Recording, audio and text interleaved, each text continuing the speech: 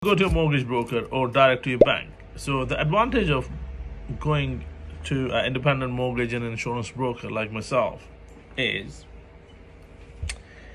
if you had missed payment or CCJs, you go to if you have been banking with your bank, for example, NatWest, and you had CCJs or and you went there and they would decline your mortgage.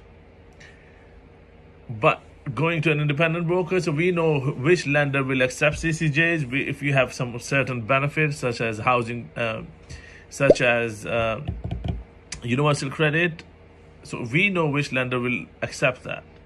So we will go to this lender, which will accept all your circumstances in terms of probation period, your age, mortgage into retirement, benefits, universal credit. Some lenders don't take universal credit or child benefit or working tax credit, so some will. So it's always very beneficial to go to your independent mortgage broker.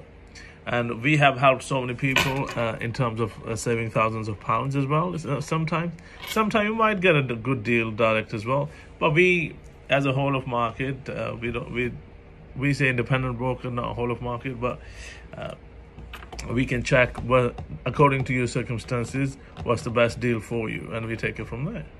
So if you need any mortgage or life insurance advice, please do get in touch with us. Thank you.